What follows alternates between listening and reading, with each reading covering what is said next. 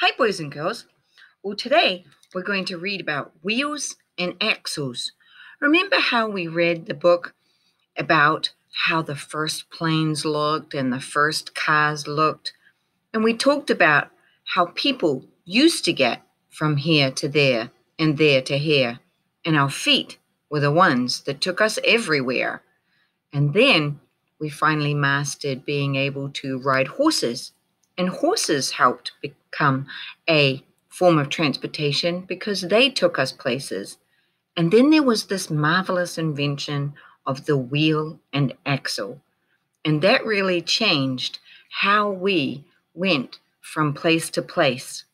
So let's take a look at this wonderful invention of the wheel and axle and just all the many jobs it actually does.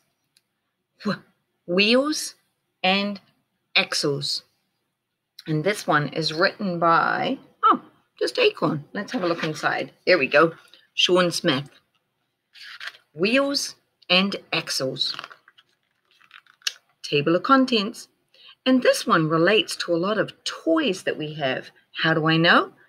Different toys is in my table of contents. So there's probably going to be a lot of toys in this book. Let's take a look. Different toys. There are many different kinds of toys. Toys work in different ways. So we know that we've got electronic toys.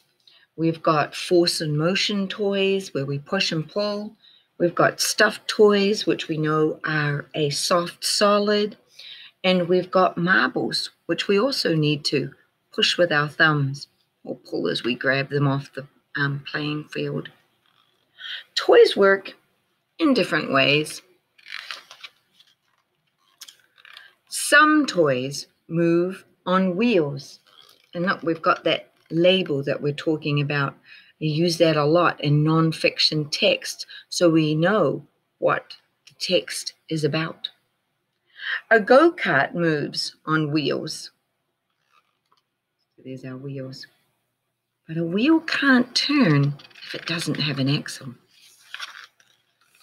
Toys move when they are pushed or pulled.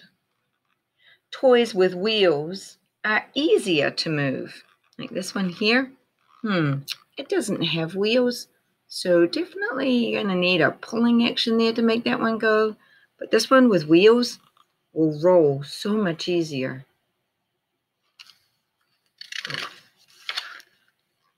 Toy wheels can be made of metal or of plastic.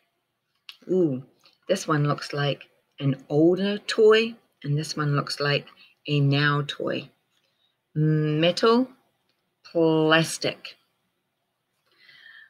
Toy wheels can be made of wood or of rubber. Wood, rubber.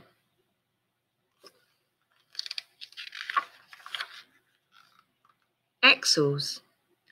An axle is like a rod. Axle. And here's the axle that holds those two wheels and allows them to spin. Here's another axle. Some axles stay still. Wheels move around the axle. And some don't. Some are attached to the wheels and spin with the wheels. Some wheels are stuck on axles. Here's another axle right on this one here. In this one, we can clearly see that when I push on the pedals, it turns the axle, which turns the wheels. When the axle moves, the wheels move too. So he's pushing on those pedals, which is causing the axle to spin, which makes the wheels turn, which makes the vehicle go. Moving toys. Electricity can make some things move. Electricity makes the wheels on this race car move.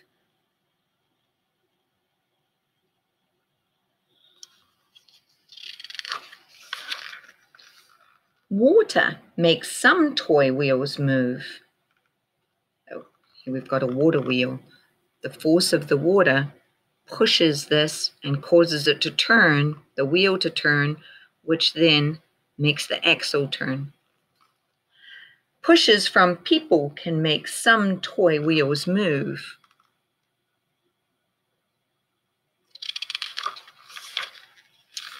A merry-go-round is a wheel you can push, and it has a singular axle as it goes round.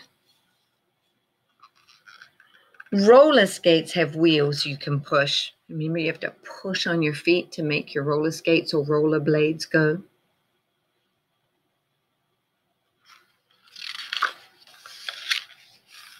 Which one of these toys is missing its wheels?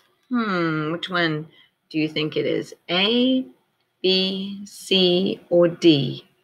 Which one of these is missing its wheels?